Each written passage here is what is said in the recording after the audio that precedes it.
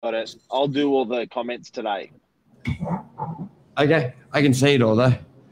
Good morning. I can see you. Hey, welcome to Morning Minutes, episode 287, I believe. Life after settlement. There's always a lot of talk with myself, Michael BURGIO, Mark NOVAK. There's always a lot of talk about before settlement, marketing, negotiating, buyers, exchanging contracts. But once a deal has exchanged, there's not much talk, is there? No. It goes into the abyss, and unless you're actually the purchaser or the seller, you actually wouldn't know what happens in that period between when that sold sticker hits the board to when the purchaser gets the keys. What happens in that mystery abyss period? Yeah, so let's go to that's gone. 10% deposits paid is unconditional. Why does what does a buyer do in that time? Because some buyers always come to us and be like, oh, we want a 4-week, we can do a 2-week settlement, we're going to do a 6-week settlement, a 12-week settlement. Like, what are they doing in that time? Okay, well, the settlement period is the period that it actually takes so when you sign the contract and pay the deposit to when you actually get the keys, that's called a settlement period. So everyone's signed, everyone's locked in, and it now goes to settle. That's that period, yeah? Yep. Just let me put on NOVAK Properties. Just you talk about that while I just put a link up, because it's only going to mine and your personal. So you just give me 2 secs. Okay. Now, guys, with that settlement period, as an owner, basically what you do is not a lot. You start packing your house, you start getting everything ready, you organise where you're going. Now, as an owner, you may not have purchased, and obviously there's a bit of pressure there because you've got to go out and find somewhere. So pretty much packing as an owner is the only thing you've really got to get done. As a purchase, and also actually one other thing, you've got to inform your outgoing bank. So the bank that's actually you've got the mortgage with, you've actually got to let them know that you're going to be intending to get rid of that mortgage. It's called a discharge of mortgage. So you've got to notify the banks that you're going to be doing that. Now, as a purchaser, you've got to notify your banks, or you probably already have got your finance approval, so they know that there's a mortgage coming on board. So that's the notification there, that approval period. And then as a purchaser, you've obviously got to, there's the logistics of moving, but prior to settlement, which normally happens the day of settlement or the day before settlement, you do an inspection called a pre-settlement inspection. Now, the pre-settlement inspection is super important. It's basically asking the buyer, is this property as you inspected it and what you expected you purchased? And then sometimes there can be hitches in that pre-settlement. For example, Michael? Yeah, so pre-settlement, the inspections, they make sure all the rubbish is removed is a big one, and the property is as you've seen it. Is that what you said with pre-settlement? Pardon? Sorry, I've got a really bad line with you, mate. It's my end actually. My headset is knocked out a little bit. Yeah, so a big thing with pre-settlement, you normally do it as well the day before or very close to the actual settlement period, because you don't want to be inspecting the property 4 weeks before you settle. One, the client may still be living there, and two, they've actually got up until the day before. So you normally do it as close to when you have to settle to make sure it's immaculate as well. A big thing is to check is basically the rubbish and the cleanliness of the property as well is very key, and make sure that things haven't been taken out which should be there. For example, you may have bought it with the dishwasher in the property. You want to make sure the dishwasher is still there. Basically, whatever's agreed. And you made a good point there, Mark, just with the settlement and discharging at banks, because a lot of people don't know. Like, for example, you may get a buyer saying, we're buying it all cash, I want to settle in 1 week. Now, as much as that sounds good, the seller may not be able to do that because they have a loan on a property.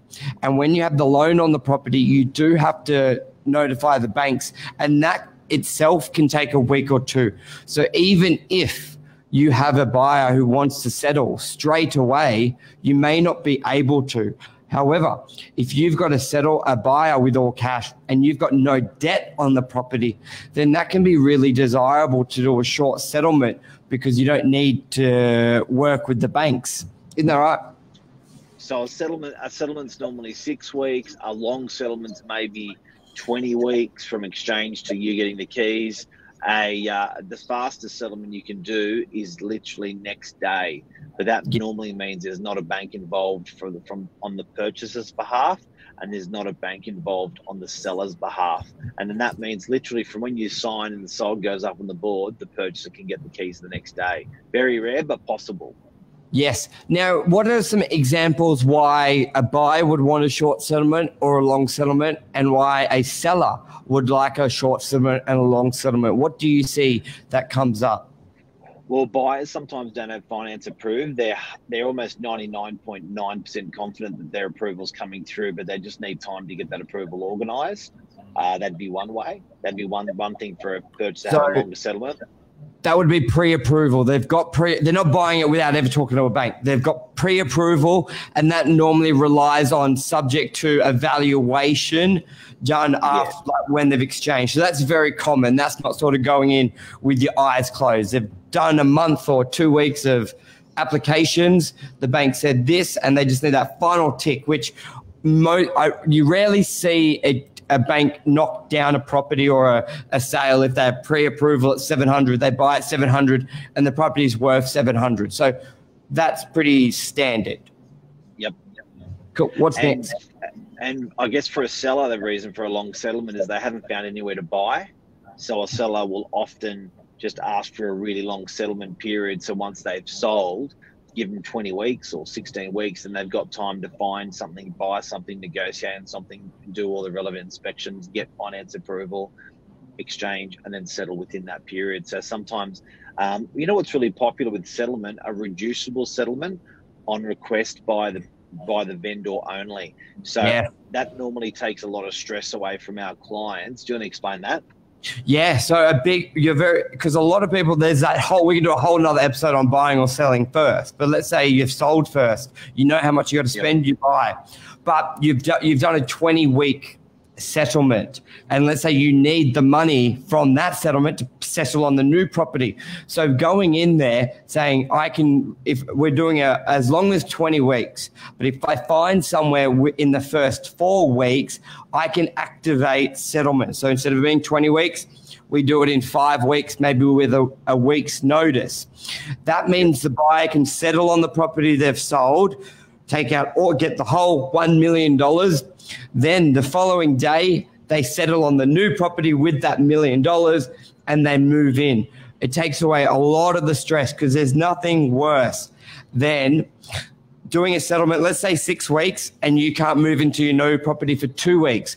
Where are you going to live for 2 weeks? Do you have to Airbnb? I think that is the worst case scenario for anyone who has sold and has not bought.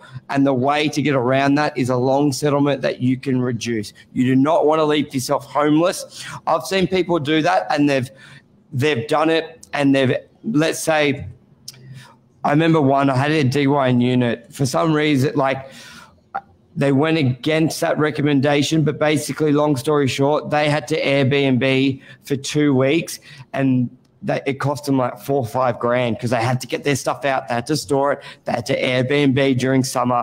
It was because they couldn't move into the new property. It was terrible. It can go really bad, Mark. Yeah, look, it's the scariest thing for a seller, that's for sure. And I think we've all got to be really conscious about that. Selling your property, it's like, where the hell am I going to live? And what am I going to do? And how am I going to buy something? I do have to say, out of all the deals we do, people never end up high and dry on the street. There's always, wherever there's a will, there's a way. It just always works itself out. So I know that Airbnb example you gave, I've had clients do that, and they look at it like a holiday. They actually literally take a holiday, and they go, you know what, we're going to actually go somewhere. I've even had people go, even though we're northern beaches, they'll still go to Manly and say, look, we're going to stay in a sick apartment for 2 weeks and pretend it's a holiday. So, you know, it's never really, the concept is much more scarier than the reality with settling on a property and potentially being out of a home. People always suss it out. It always just works out. Yeah, and you know what? They're the little things that a great agent brings to the table. Having the settlement right for you, having maybe a deposit deal right for you, which we can talk about release of deposits on another session. Because I think the main point of today's topic, and if you're just tuning in or rewatching it, was just to talk about settlements. Because I know a lot of owners, when we're negotiating a deal, they're like, why does the buyer need 8 weeks? Why does the buyer want 4 weeks? Like, why? What are they doing in this period to that? Like a seller, because to get your property on the market could be a 1 year journey, emotional back and forth. Do we sell? Where do we go?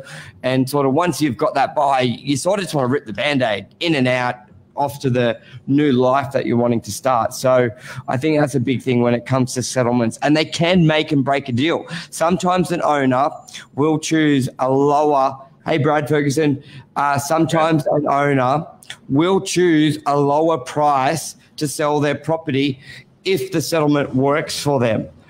With flexibility and length. Like, it may sound crazy, but it is powerful stuff. So you need to know it. Your agent needs to know it. And you know what? I think people have got to, you sort of got to remove yourself a little bit when you're selling a property or when you're buying a property. Most of that process is actually a free process that you can back out of at any time. And I think when you remember that, it makes you a much cooler cat. Until you've actually engaged into selling, and if you decide not to sell, there's generally no charge. Do you know what I mean? The agent's not going to whack you for a fee. As a buyer, there's generally no charge if you pull out, unless you're signed a contract on obviously it's an obvious one. Yes. But before that, it's pretty cool. So I think that people have got to realize that it's a pretty risk-free process until you lock and engage. Once you've locked and engaged, well, you've agreed to it, now get it done. But the concept of selling or the concept of buying is premeditated 1 or 2 years before. It's heavy shit. So I think once you've actually decided to exchange, and what we're talking about this morning is that period between signing a contract, buying it or selling it, which is the same thing at the same time, to when you actually get the keys. You just get your stuff organised. Finance is probably the biggest, Michael. I think that's probably, but if you, as a buyer, if you can get that finance organised before you've signed that contract, you're 99.999% there. Yeah, and do you just want to talk just for a couple seconds regarding how settlement actually works at the very end, with who does it, the lawyers or the banks? Like, what's the old way and what's the new way through the digital platform? Just how it technically works, the actual process of settlement. Yeah, so look, there's it's technically a title transfer. So the title land titles office is the office that's responsible for registering the owners of land in Australia. So you can inquire with them who owns land, and they hold the register. So to get that register, the land titles office requires a front page of the contract, and they also require that front page of the contract to be stamped that your duties have been paid for the transfer. It's called stamp duty. So what happens on the day is the lawyers will organise a representative to meet in the city. The lawyer of the seller and the lawyer of the buyer have their own representative. They generally, there are settlement rooms in the land titles office in the city where they can meet. I believe some banks have settlement rooms as well. So they actually physically meet, and they physically pass over checks, and they physically pass over the title and the transfer of the title. That's known as settlement. Then they actually book that in on the day before or 2 days before. So it's normally in an afternoon, 2:30, around that sort of period, 3:30, or it's normally in the morning around sort of 10:30, 11:30. That's when they generally book in settlements for purchasers, solicitors, and seller solicitors to meet. And that's the old-fashioned way of transferring a title of a property from a purchaser to a seller. Now, there's a new method now, which is PEXA, where it's all managed digitally. Believe it or not, it only got off the ground within 12 months ago. And now they're doing that title transfer and not physically meeting any longer. But in essence, they're doing the same thing digitally. Yeah, and another thing just to remember, guys, there is a difference from when it technically settles, either physically or digitally, and when the buyer can get the keys to the property. A lot of buyers aren't aware of this, and a real estate agent and office needs to receive the order of agent from the solicitors confirming settlement has taken place, not just a phone call saying, yeah, it's done. Need the order of the agent. I believe now with PEXSTAR, that's almost simultaneously and very quick. I know in the past, unfortunately, some lawyers took hours to do it, and you had buyers knocking at the door going, I want my keys, I want my keys. It's settled, it's settled. Look, the truck. It's done. It's moving us trucks here. Yep. So, but that's a wrap. That's a wrap. Thank you. And also, thanks to everyone last night. We had over 100 people, and I think it was about 40, 50 groups. Yep. Probably more like 150 people, considering how many people in groups and offices and stuff. We had our event last night, which was Kiss and Tell, so how to kill it on social media, and basically it was a cracker event. So it went well. A bit nervous on our end. We'd never run anything like that before, but you got to have a go. What's Brad saying? Regarding order of the agent, I believe it's just from one of the solicitors. You just need the order of the agent. Either I believe generally the solicitor better, but if you can get it from the other one, maybe. Yeah, perfect. Thank you, everyone. Happy days. We'll be back. Cheers. Thanks, everyone. Love you. Say bye.